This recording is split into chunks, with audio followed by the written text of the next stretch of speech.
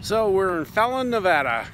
We drove all day yesterday. I think we were just exhausted when we pulled into the Walmart parking lot.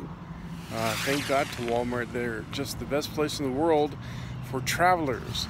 We don't live in Walmarts, but when we travel, we often look for a Walmart just as a safe place to stop along the way.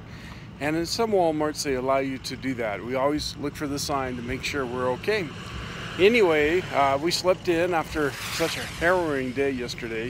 That highway is, they call it the loneliest highway in the world, and they do for a reason. It is a rough, long route, but we're almost done, and we'll be to Reno, I'd say, within 2 hours, and moving on from there. So stick with us, we're having a great time. Thanks, bye. So we blew Reno off because the food deals weren't great.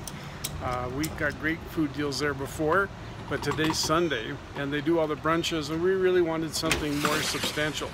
So I think we're going to run down to Lake Tahoe and see if we can find a better buffet there, and then we'll look for a place to hang out.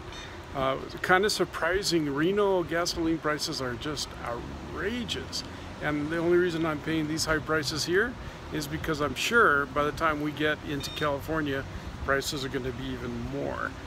So the place to buy gas is Utah, and believe it or not, Colorado. But of course we're not there. So we got to do the best we can. So I'll keep you posted. Bye.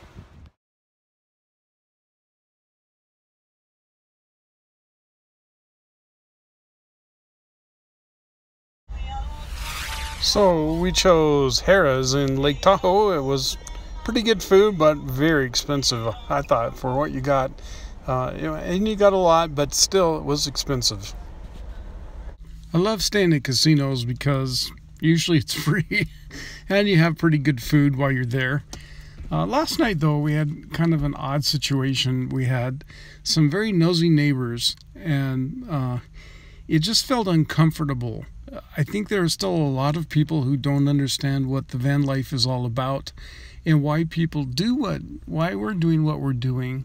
And unfortunately, one of these people got a good look inside the van, and it was obvious that we weren't just traveling, that we were also staying. And so for me, it's just a lesson about keeping a low profile on the road, and realizing that not everybody's going to get this kind of lifestyle. Well, we're heading it in early tonight. We had quite a day, and tomorrow is another exciting day. We should be in San Francisco by then.